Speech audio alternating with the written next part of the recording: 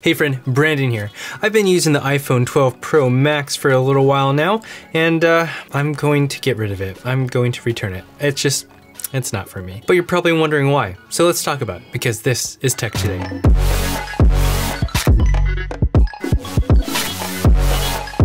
We'll start first with the camera. The thing about the iPhone 12 Pro Max is that it's advertising itself almost like it's a professional camera that you can use to create all these movies and shows with. It's very inspiring, and you really could actually do that. There are movies that have been shot on iPhones. For me personally, I'm not the type of person that would use my phone for making videos. Instead, I'll use a mirrorless camera like I'm using right now, like a Sony a7S III. So then that leaves me with the more casual use of the camera for videos and photos. So that means I don't need this huge screen because I don't need a really huge, robust monitor for making my videos. I'm just filming when I'm out and about. And here's a really interesting thing. The difference between the 12 Pro and the 12 Pro Max in terms of the camera isn't really all that significant. Sure, there's a really awesome sensor shift going on here for image stabilization. That's something that you might find on something like a GH5 or even on the Sony a7S III. Really awesome stuff. But it's not something that I must have in my phone. I have my cameras for that. And yeah, the sensors are bigger, which help with low light video and photography, and it definitely helps with just a higher quality image. But once again, when I really want the highest quality image,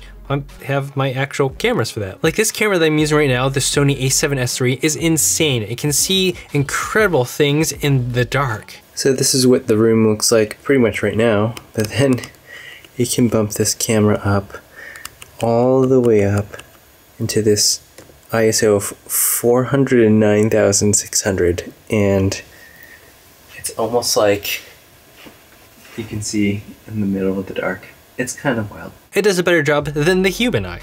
And that's just the camera itself. For the iPhone 12 Pro Max, it uses a lot of software to get there, and it's really awesome. But for the iPhone 12 Pro Max, not only do I not really need that difference, but the difference between the 12 Pro and the Pro Max is not actually all that noticeable. It's not drastic. So to upgrade to this purely for the cameras between the 12 Pro doesn't make a lot of sense. What does make sense is if you really do want to have a large screen, maybe this is the only device you have. You don't have a laptop or an iPad. That totally makes sense. Or maybe you want a bigger battery, because honestly, the battery life in the 12 series is just not that great. This one ends up being, you know, reasonable or normal. But you keep hearing me talk about the 12 Pro Max and other iPhone 12 models, and that's the big thing. When you look at alternatives like the iPhone 12 mini, well, you start realizing that this little guy does at least 80% of what this big guy does. It's definitely small but mighty. And so when you compare things like the photo quality or video quality, you start realizing that it's not really that different. Yeah, this one does have a telephoto lens and LiDAR, which is really awesome. It helps those portrait shots look a lot better.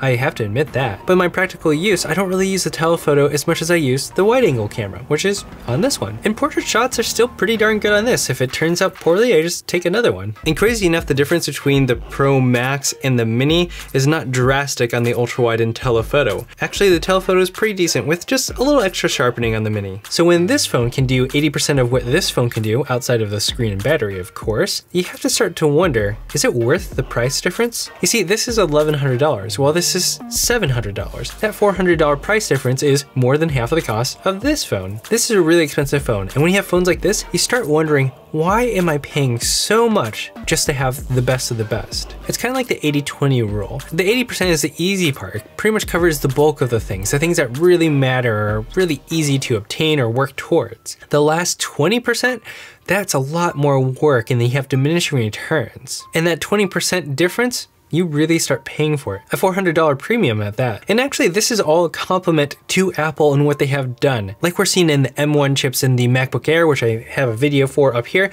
the MacBook Pro. Apple is really doing an incredible job with their chips. The fact that this phone has the same chip as this phone is really quite amazing. On top of that, Apple's silicon is so powerful now that there's so much headroom, at least on a phone. Essentially, we're not maxing out the processor in this little guy. It really flies. It's super smooth and can do a ton despite its size. Small but mighty. So in a weird way, my experience using this phone compared to this phone is largely the same, which is kind of incredible. But there is one big difference: size. You see, when I use this phone, it's a bit unwieldy. It's huge, and I know some of you will say, well, it's the same size as the 11 Pro Max from last year, so what were you expecting? Well, that's not entirely true. This is a little bit bigger. It's kind of comparable to a Note 20 Ultra or S20 Ultra, but the difference is those phones are taller and thinner. They're not as wide. So this being really wide is a little bit harder to hold. On top of that, as much as I love the flat sides and everything, it doesn't conform to your hand as much, so it feels even thicker. It just digs into your hand when it's so big. I don't know why they didn't include the chamfered edges that were on the older design, which so many people loved. That was like a great looking phone. And that's not to say that this doesn't look good. This is a great looking phone. I love the matte finish. The gold is really good looking, but you know, it's definitely fingerprinty and nasty and all that stuff. And when you compare the two, this does feel a little bit cheaper because of the back is just, you know, this smooth,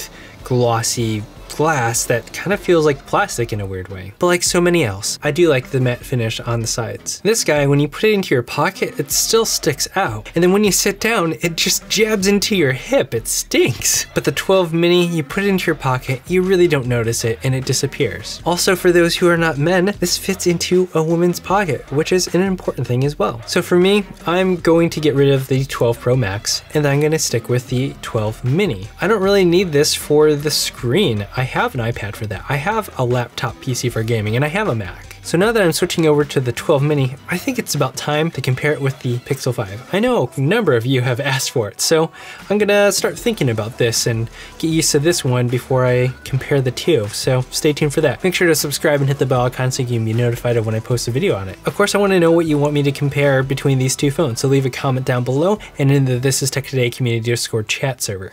Now, of course, switching from the 12 Pro Max to the Mini just fits my personal preference, and that might be different from you, so that's totally okay, but I'd love to know the things that you value in a phone or why you would go with each model, so leave some comments for that as well. For me, I just want solid phone calls, the ability to communicate with family and friends over iMessage, which is honestly really great. AirDrop is super convenient for making the YouTube videos that I post here, and of course, I'll casually watch a YouTube video or something on Twitch, which I have a channel for, you can totally check that out, but I don't really need a bigger screen. If I want a bigger screen, I have an iPad or a laptop for. Otherwise, I just want a phone that just works and disappears and doesn't demand my attention. That's why it's been kind of refreshing having these smaller phones lately. I think smaller phones are back in. Do you think they're back in? Let me know. Anyways, those are my thoughts. If you want to pick up any of the iPhones or anything else, there are some links down below in the description. They are affiliate links and they do help support the channel. Thank you so much for watching This Is Tech Today, where we talk about the intersection of technology in our everyday lives, in business, and in all things creative. Until next time.